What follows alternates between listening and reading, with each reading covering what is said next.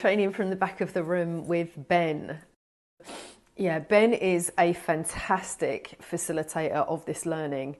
I think one of the best things about this course is, considering it's all about making learning sticky, the way that Ben takes you through the material is exactly, you're going through it in the same way that, you're learning by doing.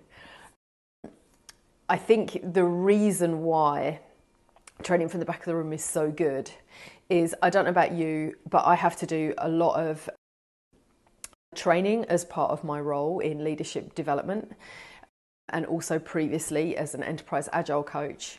And the only reason that we do training is to enable people to change their behavior. And so it isn't really about that book, Learning, Remembering.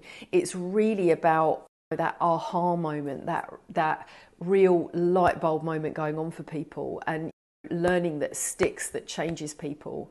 And what I love about training from the back of the room is it really gives such a great framework, so many great examples backed up by the neuroscience and the theory about why that makes learning sticky. I've had the pleasure to co-train with people who consider themselves to be the best trainers in the world because of the performance they put on.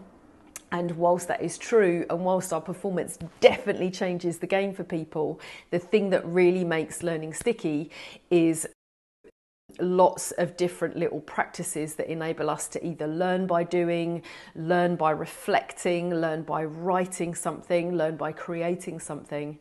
And that's the genius that you get from training from the back of the room.